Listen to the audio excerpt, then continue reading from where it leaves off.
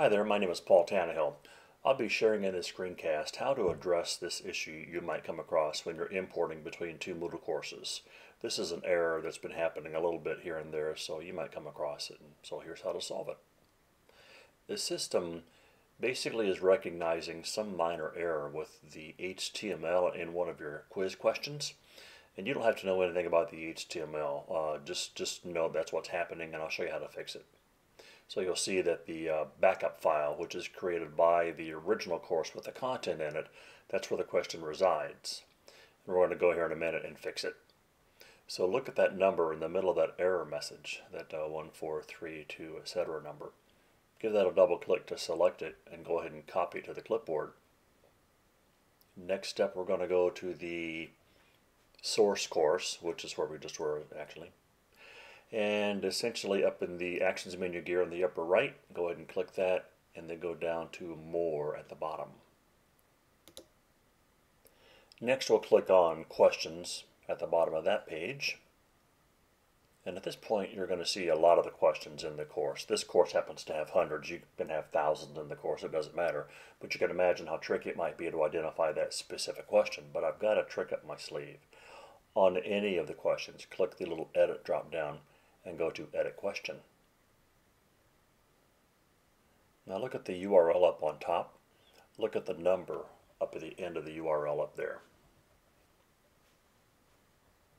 Double click it and then just paste. And then press Enter. Now you'll be taken to the exact question where the issue resides. Let's go ahead and click Expand All up here so we can see everything. And we're going to take a look at the available answers in this multiple choice question here. Let's take a quick look back at that error message, and you'll see that the answer's got generalized anxiety disorder in this case. So we can keep an eye out for that. I think it's this last answer here. But I want to play it safe. I want to make sure that all the potential answers are fixed, not just the one. So all I'm going to do, I'm going to select everything in each question, and I'm going to cut it. I'm going to paste it a special way. I'm going to add shift when I press Command V or Control V. When you add shift to paste, again, adding shift is Shift Control V or Shift Command V if you're on a Mac. That will paste just the text minus any formatting behind it. So that's another cool trick here. I'm going to go ahead and do that to all of these here just to make sure that all we're using is just the text, because it doesn't matter what kind of formatting it might have. So just to avoid any of these HTML issues again. Once those are all done, we can go ahead and click Save at the bottom.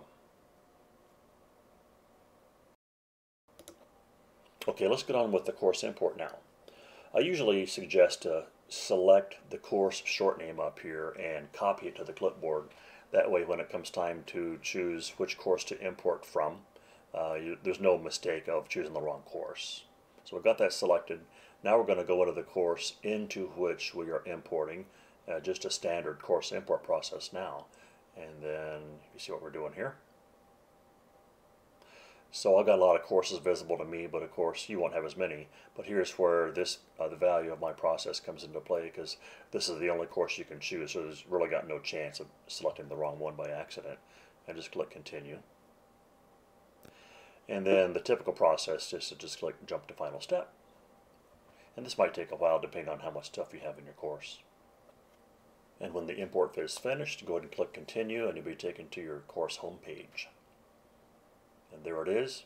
No issues, no errors. Hope you enjoyed this screencast and got something out of it, how to bypass a little issue you might have every now and then when you import between Moodle courses. Have a great day.